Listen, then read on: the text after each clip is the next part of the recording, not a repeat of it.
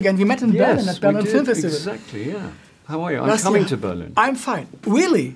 Well, I'm not supposed to tell you that. Okay, cool. I'm so happy to see you because every time I see you, it's big fun. Oh, good. Yeah. Good. Are you running? Yes.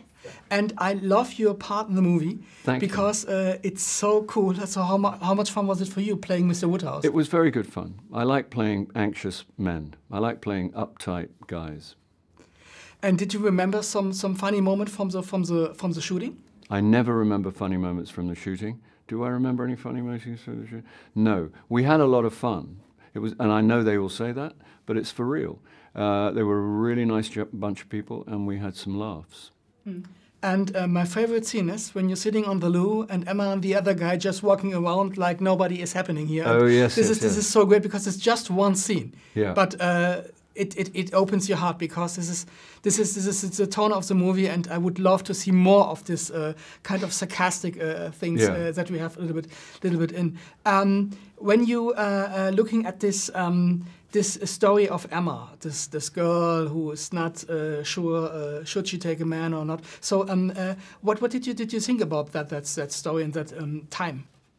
Well, I think what's always interesting, if you read something that is a great book, which in this case it is, how relevant, how nothing changes, how people's concerns are exactly the same as they always were, and human beings behave within a pretty narrow range of behavior. And when it comes to great passions, they are the same, and their mistakes are the same. And we continue to make the mistakes. Nobody learns from history or learns from precedent, and that romance is romance, and that people are, for the most part, generally, decent.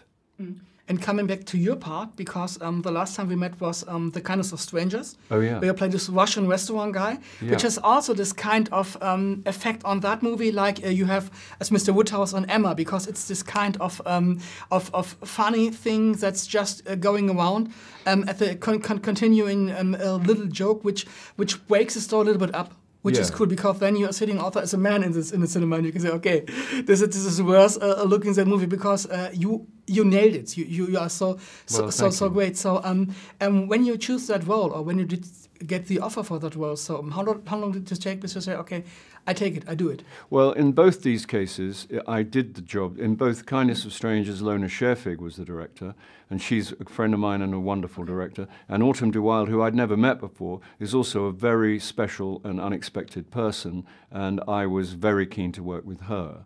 It's her first movie, and I think she's done a sensational job. And so the director was the reason I chose both of them.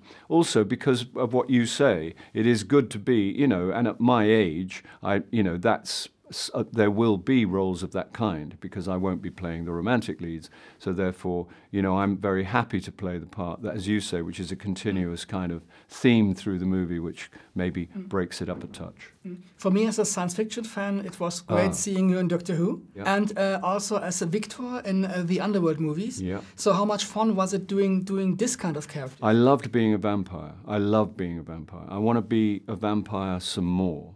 I made 2 movies as a vampire. I've been a squid, obviously, which is not quite sci-fi, but I've also been a zombie. And I'm very, very happy playing men from other dimensions. And I hope to do some more. I like hissing. I like doing all that shit because it's funny and it's stupid and it's also kind of exciting. So is there maybe a favorite part that you want to play in the future? Is it a vampire, or did you have maybe some other things in sci-fi history that you want to play? I would like to play, I read sci-fi. I read a lot of William Gibson, Neil Stephenson, people of that kind.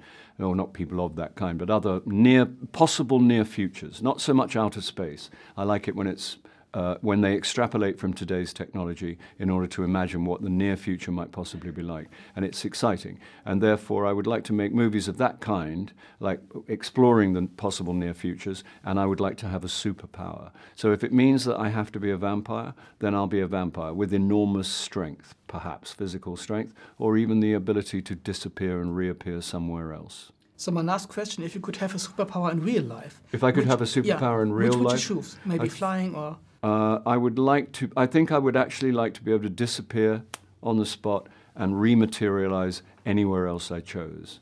Like beaming in Star Trek? like beaming. Yeah, in Star Trek. Great.